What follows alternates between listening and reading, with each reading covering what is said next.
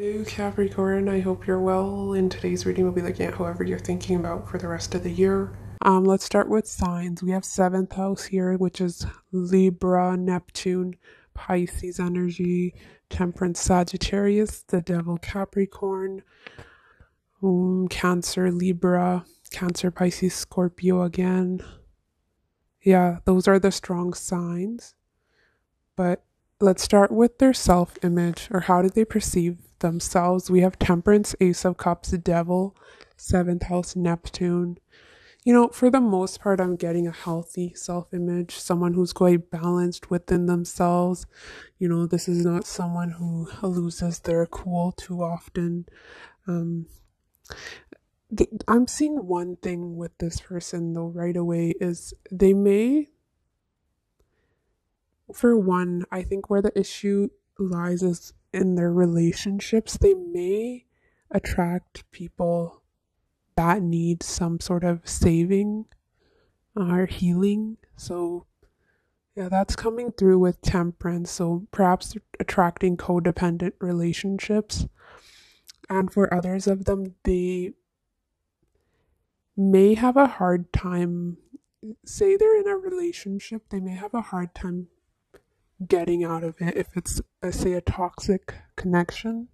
They don't like hurting other people. Yeah, that's like it's coming through strongly. So there's some issue in regards to their relationships. But, nice individual, just need to be more careful, which I see in their energy towards the end of the spread here that, they're headed in that direction. For how other people perceive your person, we have 9 of Pentacles, the Moon, Justice. So this is a very strong, independent person, someone who's reliable, someone of integrity, perhaps not the most vulnerable person, more logical than they are emotional. That's how they're perceived, but who they are as a person, actually quite emotional, I think. But I'm getting like not a lot of people perhaps know them closely. But yeah, others see them as having their, stuff together, perhaps financially stable with that 9 of Pentacles. For how they express their emotions or how they deal and experience their emotions, we have Queen of Cups, 9 of Cups. So I think emotionally healthy. Queen of Cups is, in her element and she's in that heart space. So I think they're comfortable with emotions. But sometimes, yeah, I'm not sure they're like that in their everyday life because of how others perceive them. But once you get to know them and you get past their exterior here, they're quite emotional, sensitive, very loving individual. They're all heart is what I'm getting, very loving because we have 2 cup cards in the way they express their emotions. But this is someone who, again, I'm getting independent energy with that 9 of Pentacles, 9 of Cups. So perhaps single right now, or will be single when you meet. So that's good. No third parties or anything like that coming through. I want to clarify the 9 of Cups.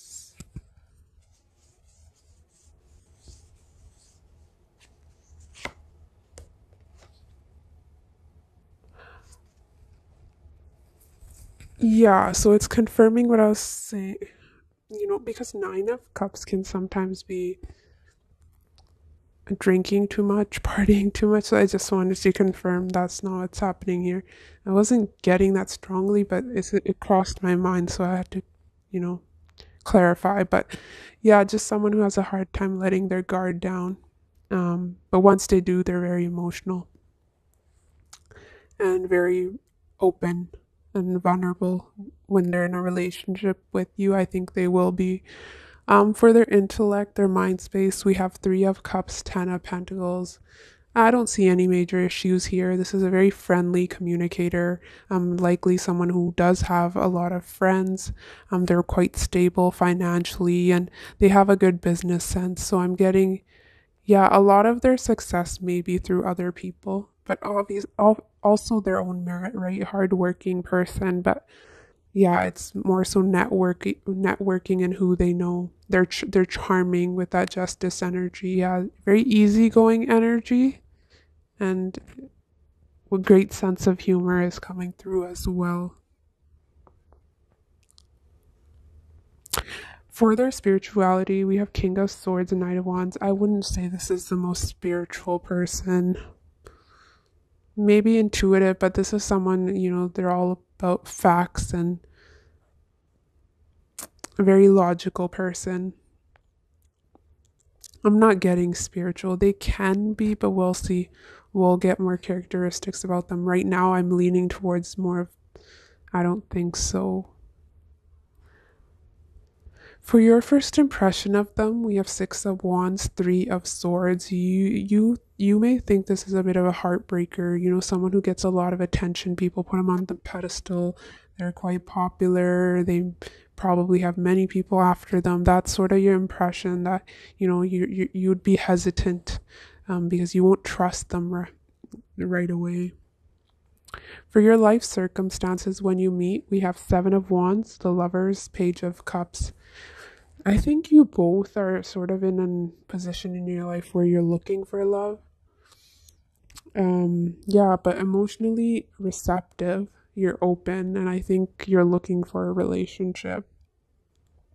Some of you may be a bit guarded though when you meet, and I'm seeing that's mutual energy because of past hurts. So yeah, just a bit careful this time around. Their first impression of you, we have Seven of Swords, Knight of Swords. They'll see you, I'm getting clever, quite blunt with your words, but I'm getting clever. Someone who's a bit no nonsense, very forthright energy, but they may also not trust you. I'm getting that distrust from both sides, really. But let's see, let's clarify this further.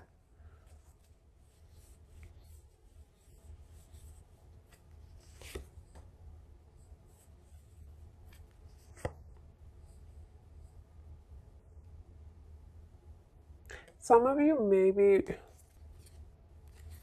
yeah, you're holding back.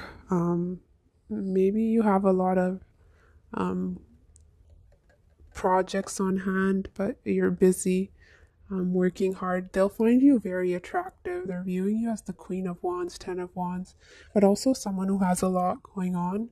Perhaps there'll be a very brief meeting with that Knight of Swords. That can be a bit of a fleeting, they see you and then you're gone. Maybe they'll find you intriguing. They'll want to know more about you. Not sure you'll give them the time of the day when you meet. Or it'll be very quick communication and then you're gone. For their life circumstances when you meet, we have Queen of Swords, Three of Wands, Two of Cups. This person's looking. I'm getting that, but they're also not wearing their emotions on their sleeve or their heart on their sleeve. Perhaps hurt, right? Because they have that issue with the codependency here. So they're careful, cautious, but they are searching, they're manifesting, they're hopeful, to find you.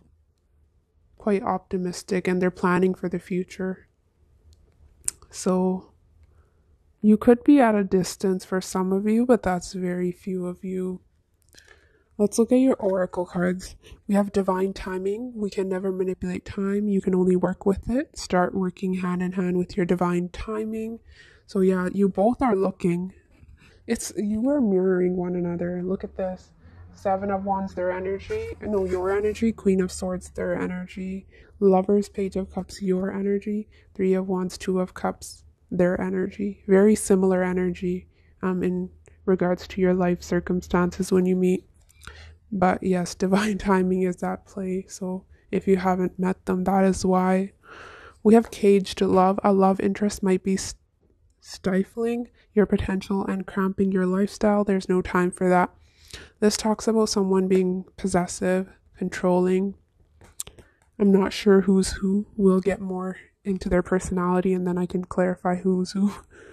But we also have sexual chemistry. You'll feel a powerful sexual chemistry with someone that will turn into something lasting on a deeper level. So yeah, great chemistry in the bedroom. That is being highlighted here. Strong physical attraction. We have a romance. This is interesting. We actually have lovers twice in your spread. We have lovers and romance. Very romantic connection. Quite affectionate with one another.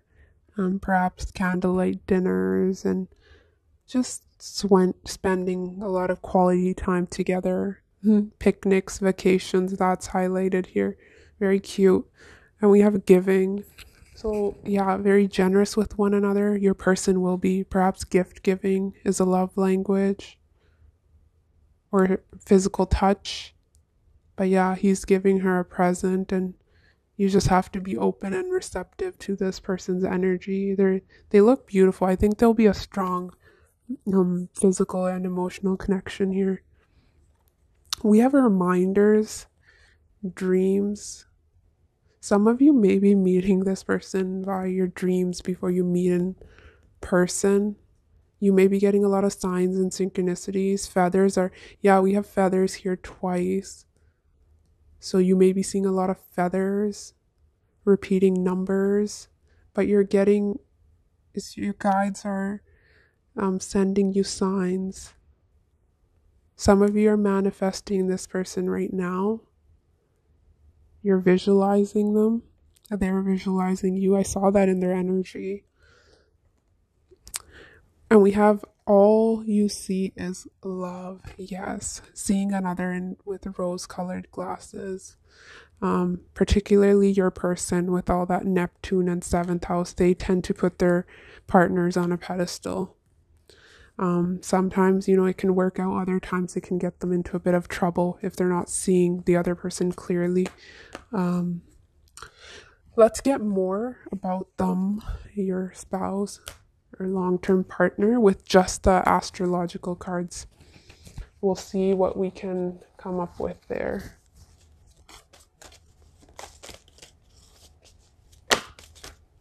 We have Capricorn coming through. Ooh, okay. Maybe we're meeting through work, Capricorn.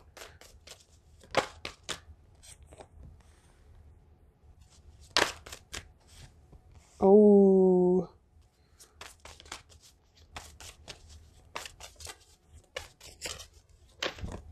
Oh.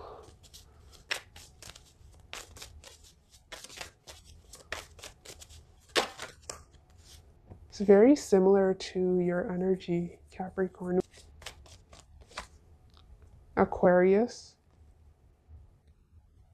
Group setting, perhaps. Meeting through work in a group setting.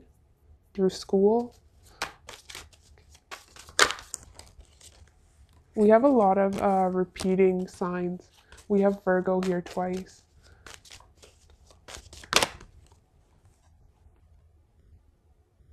Oh yes, that's beautiful. I'll get to. Why is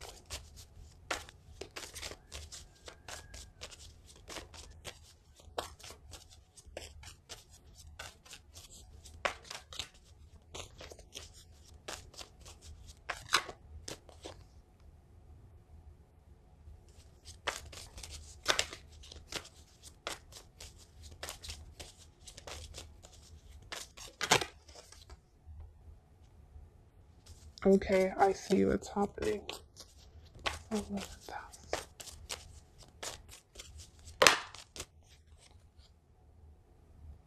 Yeah, okay. What is happening here? Let's start with the Venus 12th house. This will be a bit of a secret affair, perhaps a work affair.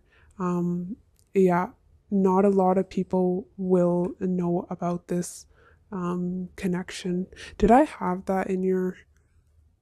No, we didn't, but yeah, I'm getting a secret. Perhaps one of you is secretly admiring the other.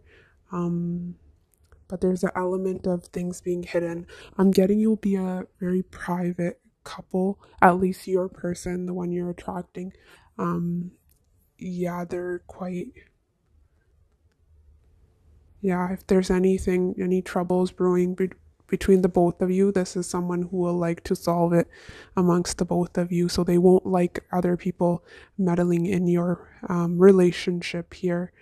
You can meet through a group of friends. We do have Venus 11th house. That does signify meeting through friends. But I'm also getting sort of a group setting of some sorts, whether that's work, school, um, just a large group of people in general. We have Capricorn clarified by Virgo. So we have Virgo here twice, Capricorn here twice, Pisces here twice. We have a little bit of Aquarius. Oh, we actually have Virgo 3 times because we also have Mercury. So strong possibility this they have strong Earth placements or Virgo in their chart. But yeah, as for their personality, this is someone who's quite methodical, quite practical, very business focused. Their work or school or whatever they do is very important to them. They're quite goal oriented. This is someone who's quite traditional. They'll want a family with you, and um, yeah, they'll want sort of that traditional roles. That is something they may be a bit rigid when it comes to that. Some of you, this person can be older than you. We also have Moon 6th house, so this is someone who will be quite almost self-sacrificing for you and if your family, if you have a family together. This is also someone they'll feel a sense of duty or obligation towards you, but not in a bad way. Yeah, very organized, bit of a perfectionist. So they may think like things in a particular order. What is that? Obsessive compulsive disorder, sort of like that, but maybe not to that extent. This is a bit of a clean freak in appearance, but they also like their surroundings to be very proper. You both will have a lot of great conversation, perhaps sharing a similar sense of humor. This person may have more of I'm getting a dry sense of humor, maybe a bit sarcastic as well. But yeah, there'll be a great friendship between the both of you. This talks about being in constant communication, also having a large group of friends, perhaps mixing your friend group together. Um, and your siblings are coming through. Perhaps they will get along with your siblings or vice versa. There's a connection there as well. Yeah, but bit of a hidden element to your relationship initially. I'm getting more so hiding it from family and friends. Only the both of you really know what's going on. Even after, like, when you acknowledge your relationship, I see you being a very private couple. Let's get more characteristics, Capricorn, and see what's happening here.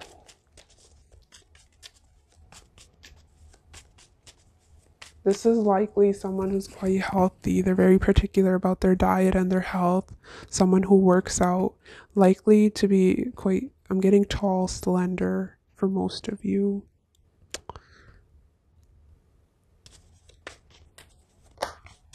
We have a loyal, oh yeah, with all this Capricorn Virgo and Moon in Virgo, extremely loyal, dedicated to you, for sure.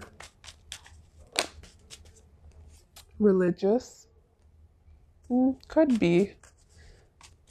Leaning more towards religious than spiritual, because with that King of Swords, perhaps, they're quite traditional, so most likely, yeah, whatever religion they were brought up in, they follow that, right? We have friends first, but I don't know, I'm not taking it.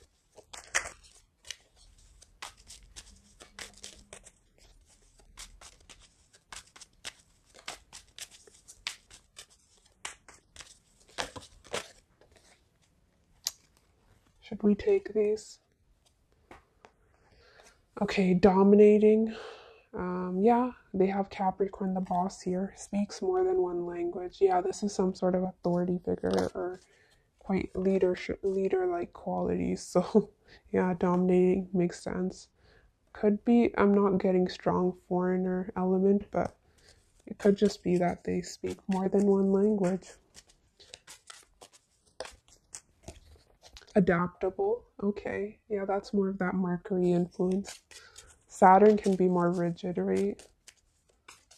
But yeah, they know. They can compromise when they need to. Appreciative. So yeah, this is not someone who will take you for granted. Punctual. Makes sense. Hypnotic. Yeah. There's some sort of magnetism to them. People naturally feel drawn towards them. Punctual makes sense, right? With Capricorn, similar energy to you and Virgo. They're a bit of a perfectionist. This is not someone who will make you wait. They're very, they have their stuff together. People were seeing them as the Nine of Pentacles. So yeah, they have their stuff together. If they say they're going to do something, they will. Let's get one more, Capricorn.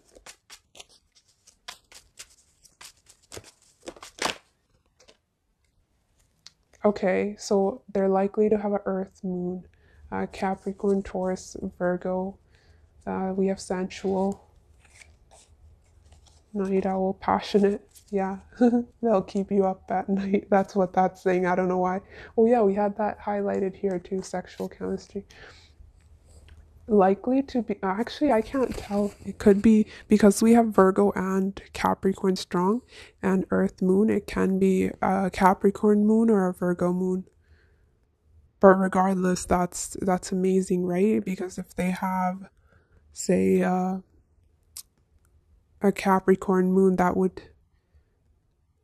could be conjunct your sun, so that naturally makes for a good partnership where you understand one another, a very supportive partnership.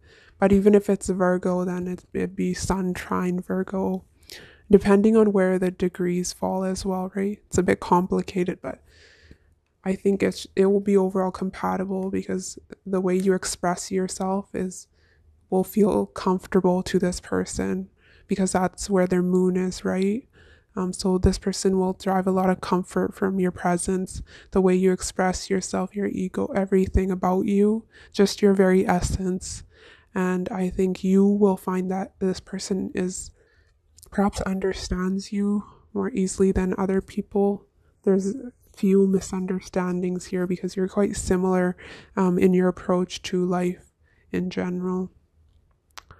Yeah, Capricorn, that is what I have for you. It's a beautiful reading. Hopefully this was helpful to you. Do like and comment if you enjoyed the reading. Otherwise, take care of yourself and I'll see you next week. Bye.